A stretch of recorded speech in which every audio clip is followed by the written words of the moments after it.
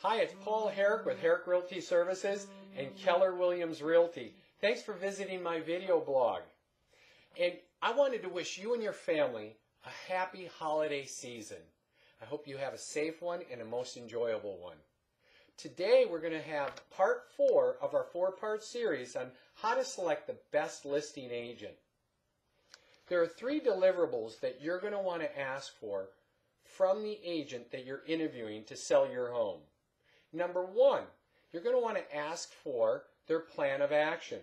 Do they have a written plan of action, a list of items or tasks that they're going to do to sell your home? These items should be repeatable, because if they're repeatable, then you know that the results then will be predictable.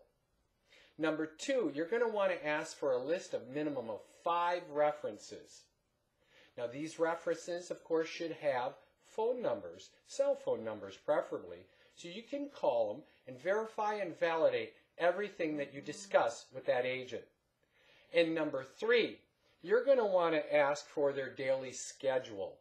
Why the daily schedule? Because you want to know how the agent is spending their time when they're hired by you to sell your home. And in future video blogs, I'm going to go in detail on these 3 items. So stay tuned, and in the meantime, happy holidays to you and your family. Thanks, and I'll talk to you soon.